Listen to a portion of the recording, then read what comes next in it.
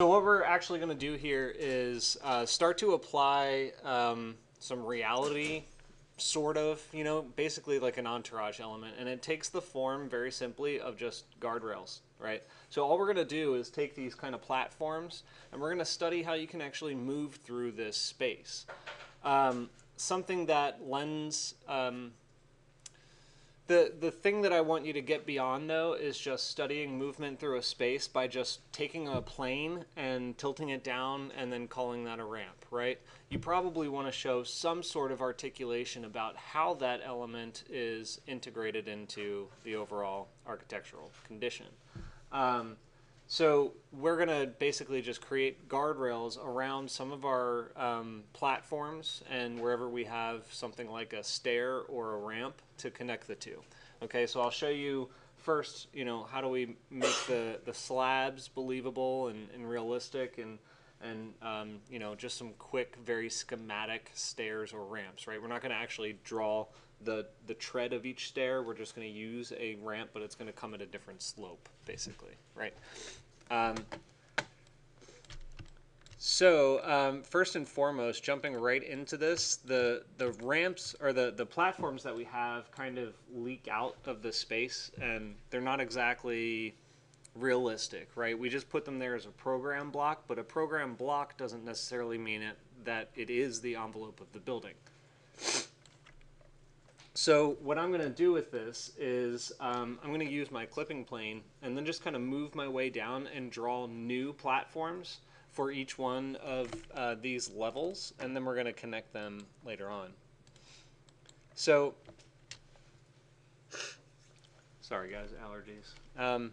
So this one right here, let's draw our clipping plane in the top view. And remember, with a clipping plane, you just kind of throw it off to the side and it should generally be good to go. You don't have to open up the grasshopper component yet.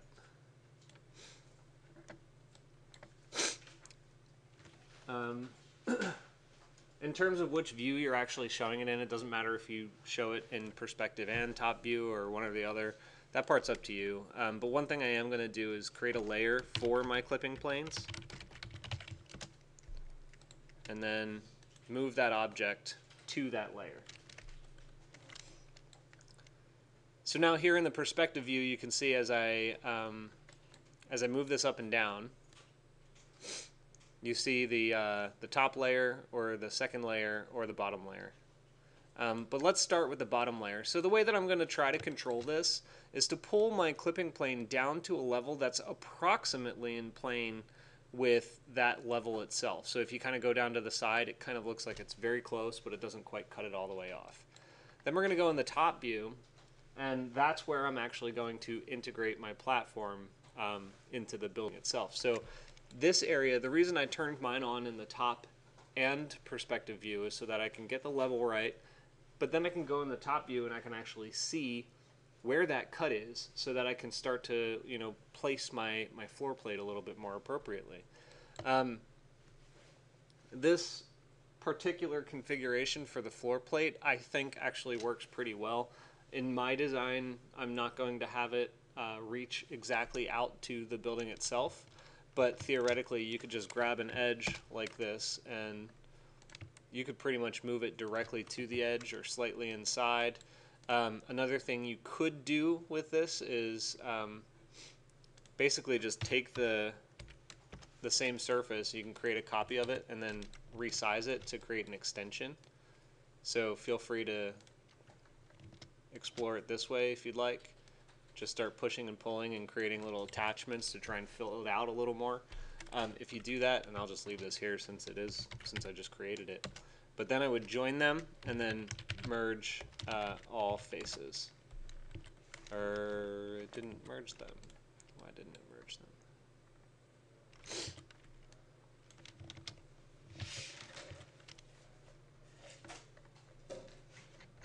Did they join? They did not.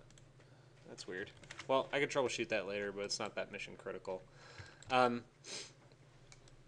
So anyway, that's the gist of it for something like this. But you're going to have to kind of get up to different levels as well. So let me jump into, there's my clipping plane. I'll pull it up to a point where I'm just above my second level, which is right there.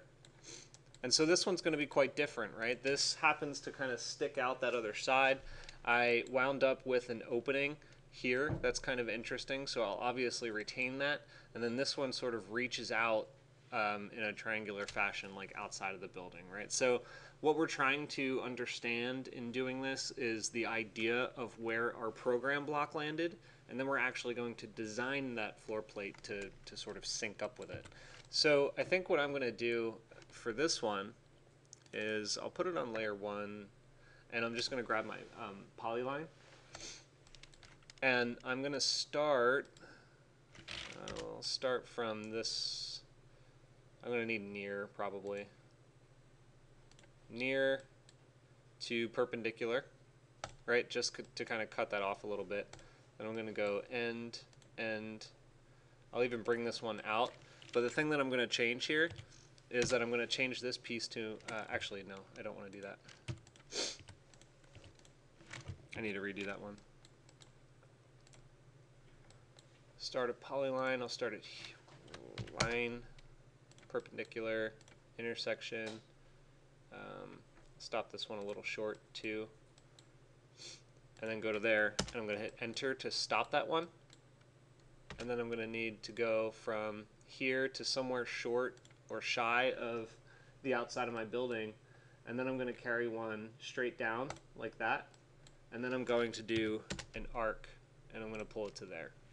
So it doesn't have to be perfect, but it does have a curved element. I just want to show you the applicability of curved elements and how that works with this one. But you should make it look, and then you can actually get rid of the old ones. And so this is essentially going to be my floor plate there. So I'll join those two together. Look at that, it went in plane. That's pretty cool. And then you could create a planar surface if you want. Okay, and that looks like that. So you can double check these things in the perspective view to make sure that they're right. If you need to attach something, you could always just edit the profile and redo it. Really nothing special there. The last thing would be that top level, and I'll grab that clipping plane, just go up to my top level here, start to understand it. Looks like my top level, I think I'm going to leave precisely where it is. I don't need to do anything special to that one. Okay? So the last thing that you're going to want to do with this is to make it a believable thickness, because right now they're just planes. And this part is actually extremely easy. You just select the planes that you created, and then you can extrude surface.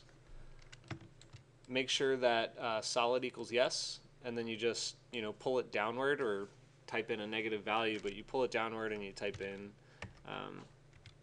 I forget if it borrows the direction that you pull it.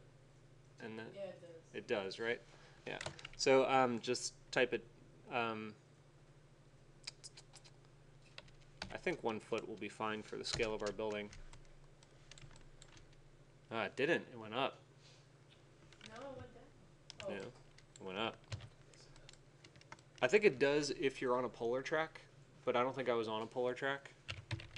Anyway, not extract, extrude.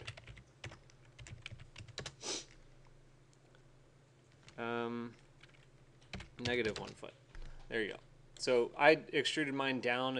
If down isn't right for your building for some reason, then extrude it up. But usually I design at the finished floor level, and then I extrude floor plates down. It's just an easier way for me to control it, because levels are kind of critical to that. So theoretically, you could go and get rid of the surfaces, but if you don't, it's really not that big a deal, because they won't get in the way necessarily. Or actually, you know what? Leave them there. Leave them there. In the next video, you'll understand why. Okay. So if you could, just go through the process of revising your floor plates and try to introduce at least one curved element. And it doesn't have to be compound or anything like that, or like super complex. Just make it a simple curved element. Then we're going to apply this grasshopper definition that I think you'll like. Yeah. Any questions? All right.